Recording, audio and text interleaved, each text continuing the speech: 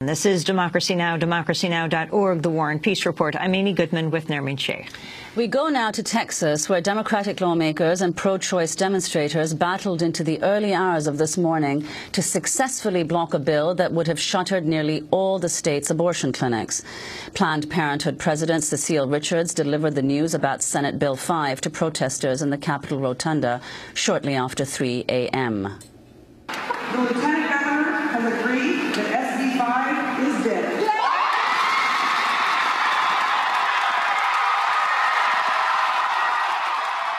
Senate Bill 5 would have banned abortion after 20 weeks post-fertilization and imposed harsh regulations, forcing all but 5 Texas clinics to close down. On Tuesday morning, Texas State Senator Wendy Davis donned a pair of pink tennis shoes and rose to her feet to launch a filibuster of the bill that lasted nearly 11 hours before Republican senators interrupted it. Her Democratic colleagues continued to raise objections in a bid to prevent a vote. As the midnight deadline for the special session drew near, hundreds of protesters in the gallery erupted into cheers that drowned out the proceedings.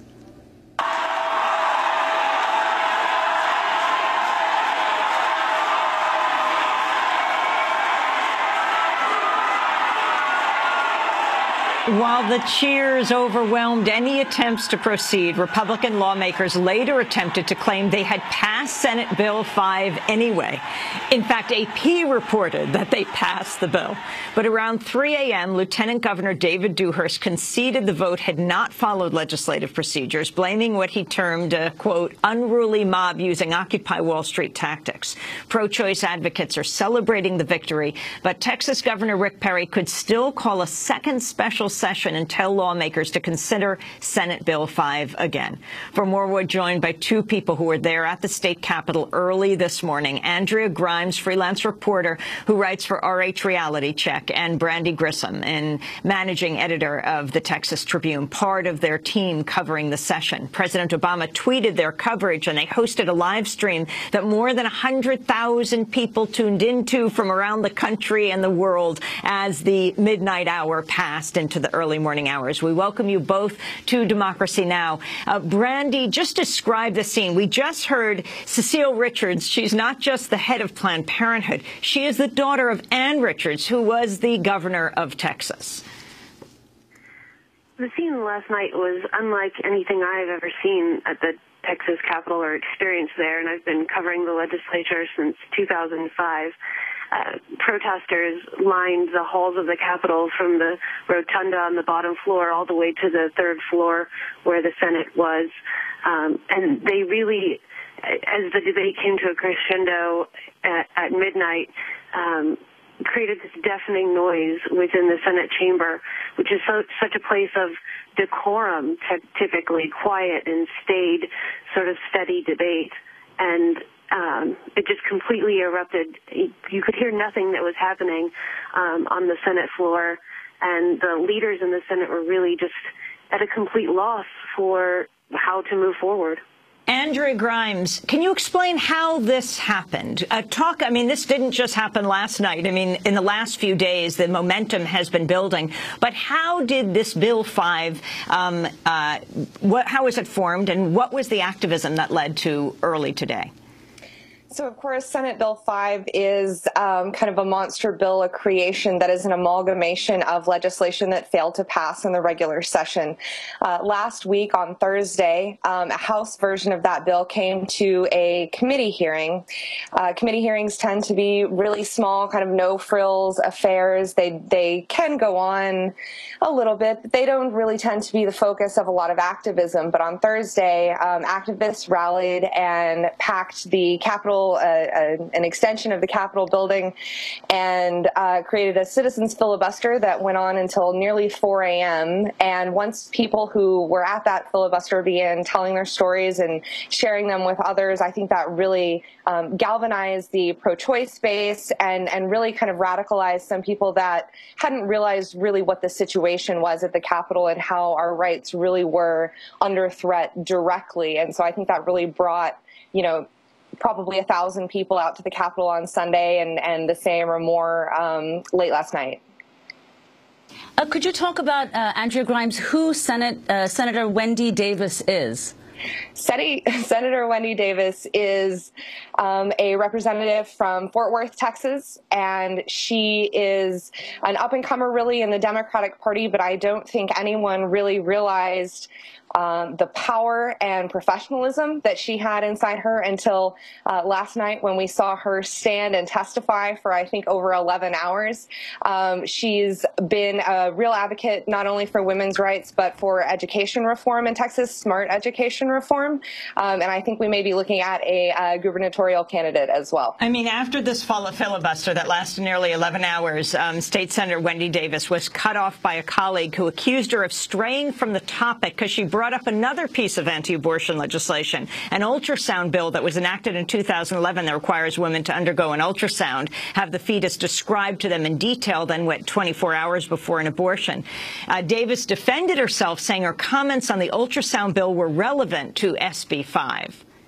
What I'm talking about is this bill layered upon a previous law that this legislature enacted and the further hardships that are created for women.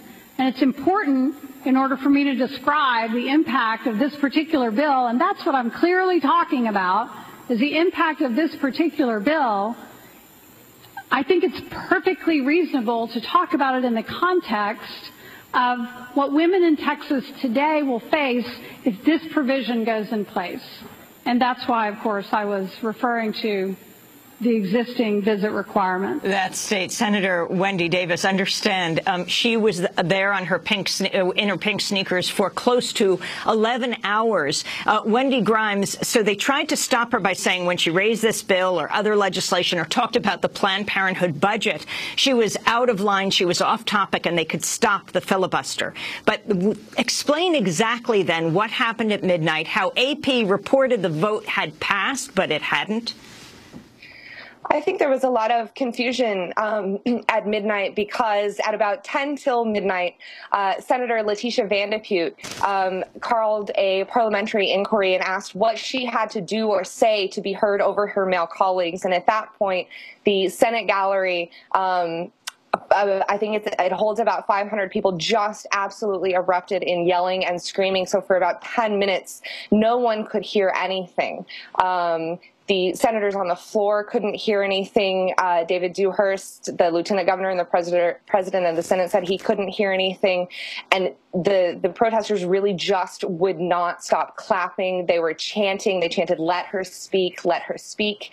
And so as the clock ran down into midnight, it became very hard to tell what precisely was happening. It looked as though the lieutenant governor had called a roll call to take a vote on SB 5, but in fact, that vote ended up being taken after midnight. But again, it was so hard to hear over the din of the outrage of the protesters, and at that point, many people being ushered out of the chamber to know exactly what happened. So at that point, the AP did preliminarily report that SB 5 had passed. Of course, that turned out to be untrue.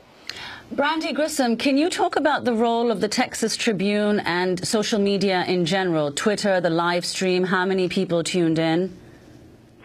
I think at one point last night or early this morning, there were somewhere upwards of 100,000 viewers who were watching a live stream of the video directly from the Senate that was streaming on our website.